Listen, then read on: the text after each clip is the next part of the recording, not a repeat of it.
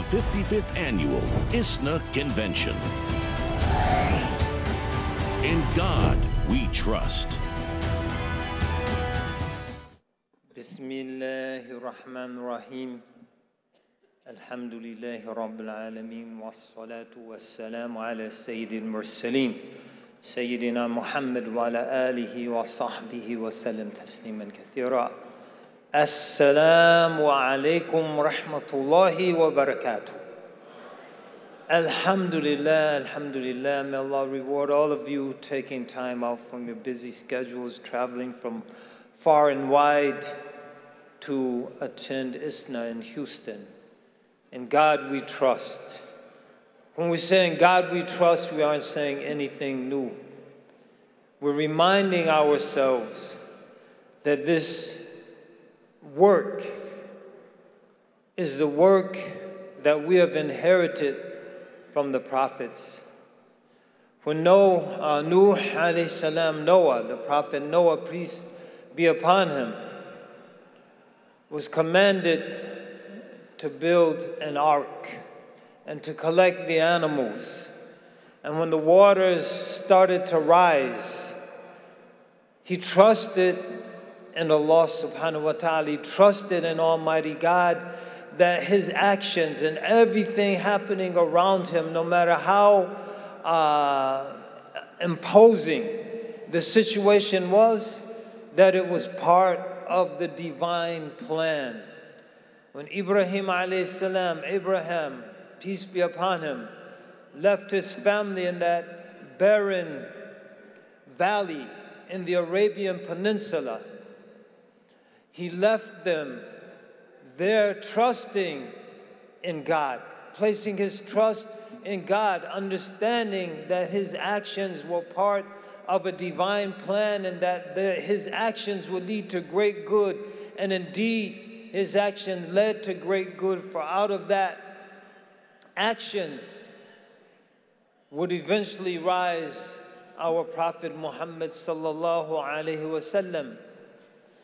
When Moses alayhi salam, when his mother, even before him, when his mother placed that basket in the Nile River and left her baby, she didn't leave her baby to just drift down the river aimlessly, not knowing if the baby would survive. She left her baby in the care of God. She placed her trust in Almighty God. And out of that action, the great tyranny of Fir'aun was undermined and brought to an end. When Moses was fleeing from the army of Pharaoh, and when he went into the sea and struck the sea, he placed his trust in God, understanding that everything that was happening according to a divine plan. When Mary found herself with child, not being touched by any man, she understood that what was happening to her was part of a divine plan, the divine plan. She trusted in God that good would come out of what was happening to her, no matter how inexplicable the situation was. When our Prophet Muhammad sallallahu alaihi wasallam was in the desert and his heart was extracted from his breast and cleansed, at that young age, he didn't panic, because instinctively, if not intellectually, he knew that a divine plan was unfolding. When the angel came to him in the cave and he was disturbed and he was comforted by a loving, compassionate, wise wife, Khadija, he came to understand that everything happening to him, the consultation of Waraqah, it was part of a divine plan. When the Prophet ﷺ was encountering difficulties, when he was boycotted and blockaded by his own people, when he was chased out of Ta'if, when he was spat on and stoned and insulted by the children and imbeciles of the city, he did not panic, he did not despair, because he understood it was all part of a divine plan. And he beseeched his Lord, are you angry with me? If you're not angry with me, I don't care about this, which is transpiring, because he understood it was part of a divine plan, and he placed his trust in Almighty God. So brothers and sisters, as the events of our time unfold, no matter how imposing, no matter how intimidating, and sometimes, in some instances, no matter how unsettling those events may be, understand that they are part of a divine plan. They are part of divine plan, and it is our responsibility to trust in God. To trust in God and to understand that a divine plan is unfolding. And our part in that plan is to be steadfast. Our part in that plan is to continue to be proud, to be strong, to hold our heads high, to understand that we are the heirs of a prophetic mission. And like the prophets, we must place our trust in God and understand a divine plan is unfolding. And when we talk about that, we talk about our mission, we talk about the mission of the prophets. First and foremost, it's not a political mission, it's not an economic mission, it's not a social mission. First and foremost, it is a moral mission. And if ever there was a time when our society, our country, even more so when Dr. Martin Luther King Jr. proclaimed that change in this country would require a revolution of values. If ever there was a time when a revolution of values was needed, the time is now. As we see the incivility, as we see the crudeness, as we see the coarseness in our public discourse, as we see the resurgent racism that's gripping our society, as we see the gaping gaps between the wealthy few and the multiplying multitudes of the poor. If ever there was a time for a revolution of values, a revolution of morality, an ethical revolution, the time is now. And if ever there were people who dedicated themselves to the divine, to the mission of the prophets, those people are us, brothers and sisters. So we have a responsibility to place our trust in God and not to despair. Understanding that despair is not a quality of God-fearing people. It is not a quality of believing people. Despair, desperation, panic cannot be the way of our people, because it is not the way of a believing people. When Yaqub instructed his sons to return to Egypt and to search for their brothers, at the end of his instructions, he said to them, وَلَا تَيَأْسُوا مِنْ رَوْحِ اللَّهِ إِنَّهُ لَا يَيْأَسُ مِنْ رَوْحِ اللَّهِ إِلَّا الْقَوْمُ الْكَافِرُونَ. Don't despair of the mercy of God. Don't despair of relief from God, because no one despairs of relief from God. No one despairs of mercy from God except a disbelieving people. And they were a believing people, and we are believing people, and as such we cannot despair of God's mercy. We cannot despair of the mercy of God. Brothers and sisters, as we go forward during this critical time we find ourselves in. But as we say, place our trust in God. What does that mean? For many people, God, Allah subhanahu wa ta'ala, Almighty God, becomes an abstraction. It becomes something we might view as an intellectual construct, but it's not something that becomes internalized in the depths of the souls and the hearts of many people. How do we make it real, brothers and sisters? One way that we make it real is by reflecting on the names and attributes of Almighty God. And when we read amongst the names of God, the names of Allah subhanahu wa ta'ala, Ar-Rahman, Ar-Rahim, the merciful, then we understand that God is merciful to us. Despite the challenges, despite the struggles, despite the difficulties, hardships, or obstacles we might finding in our way, if we look deeply at our situation, we can see in real, tangible, palpable ways the mercy of God manifesting itself in our lives. And we realize the power and the truth of the statement of Almighty God, the statement of Allah subhanahu wa ta'ala, وَكَانَ بِالْمُؤْمِنِينَ رَحِيمًا. وَكَانَ بِالْمُؤْمِنِينَ رَحِيمًا. That He is merciful to the believers. He is Rahman, He is Rahim. And one way to make that, another way to make that real is not just reflecting on the reality as it pertains to our Lord, but to reflect that reality ourselves to the extent humanly possible. So as we see people struggling, people challenged by the ravages of our time, then it is our responsibility to extend mercy to them. It is our responsibility to be individuals whose actions are qualified by mercy and to become a community that coalesces around the value of mercy, brothers and sisters. He is Rahman, He is Rahim, He's Malik. He's the sovereign. He's the sovereign. And we are not the sovereign. We're not the owner of the heavens and the earth. But we have a responsibility. We are placed in situations which demand us to respond and to carry ourselves with the dignity of a king. Each and every one of us must possess the dignity of a king. And a king is a noble person.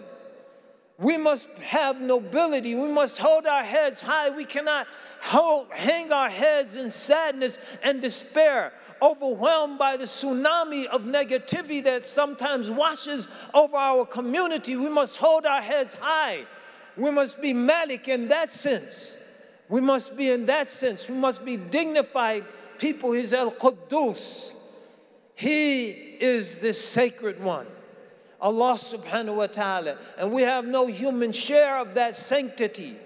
But we must honor and respect the sanctity of God. We must magnify the sanctity of God. We must commit ourselves to upholding in human societies as many people move away from God, finding ourselves the people that extol and magnify and honor the sanctity of God.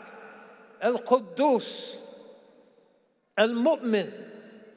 He is the one that extends safety and security to others.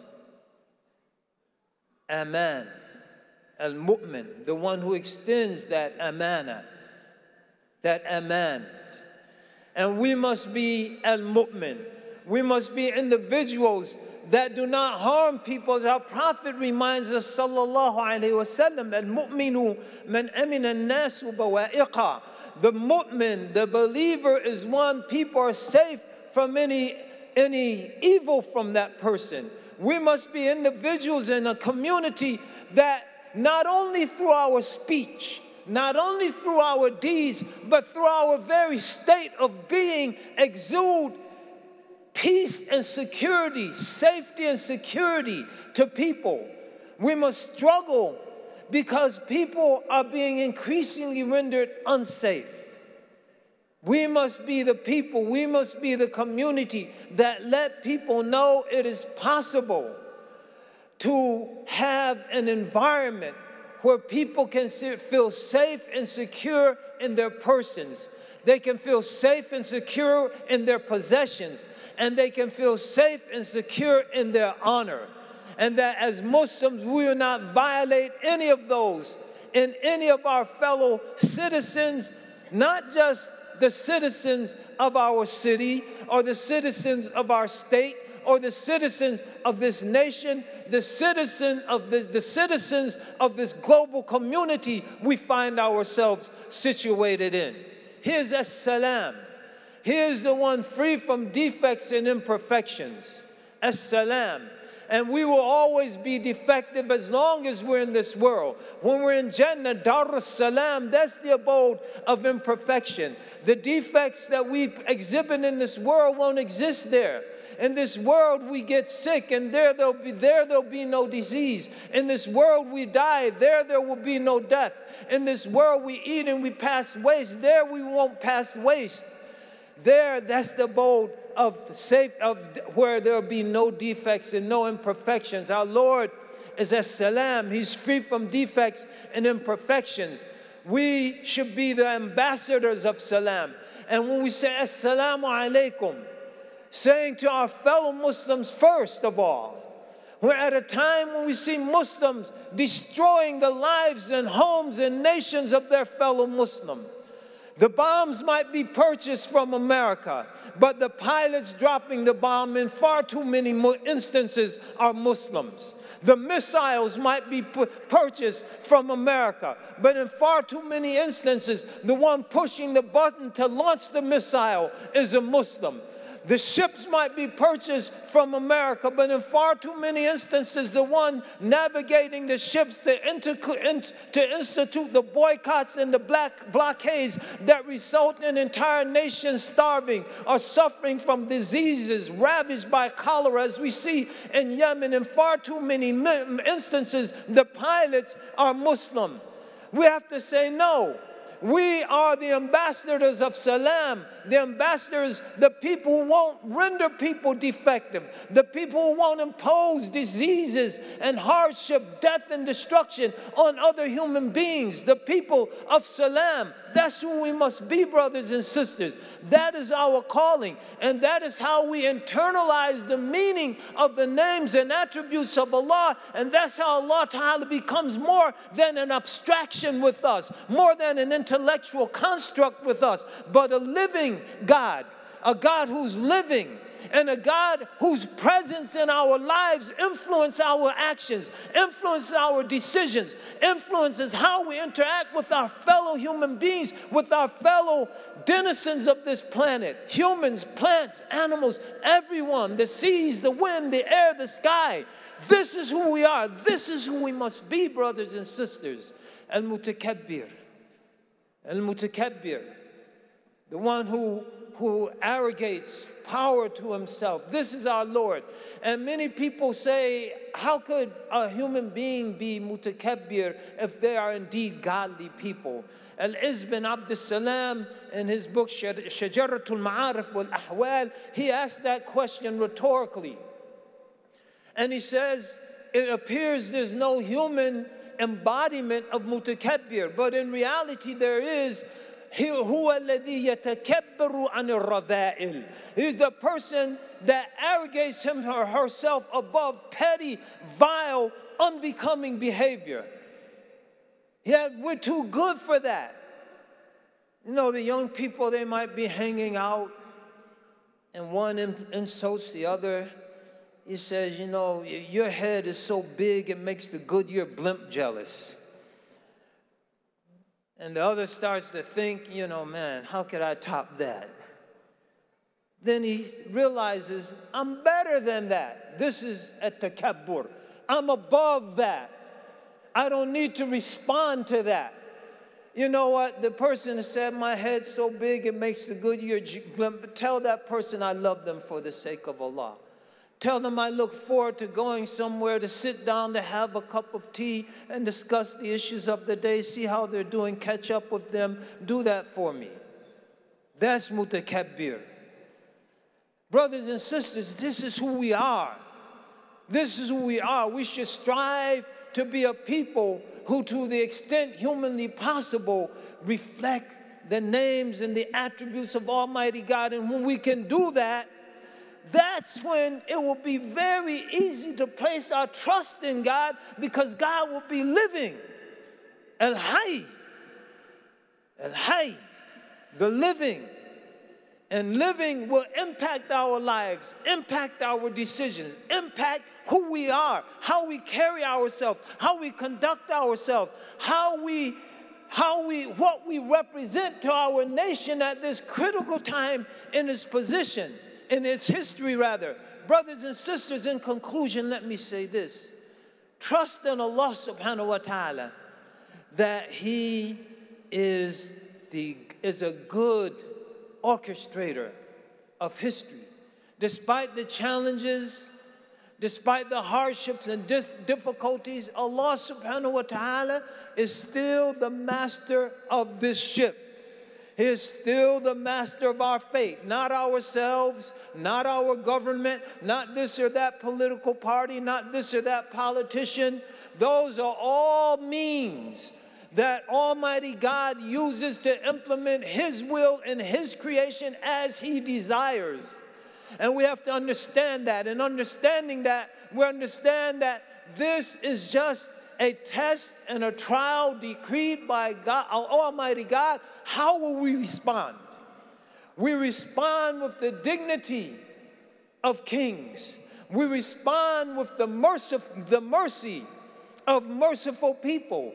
We respond with the responsibilities to others that's embodied in our greeting, Assalamu alaikum.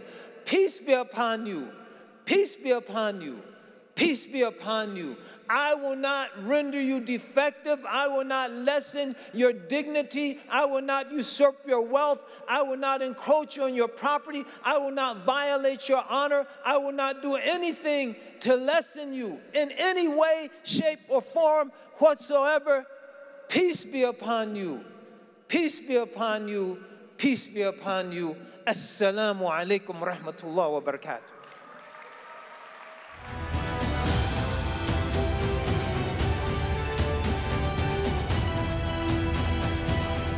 The 55th Annual ISNA Convention.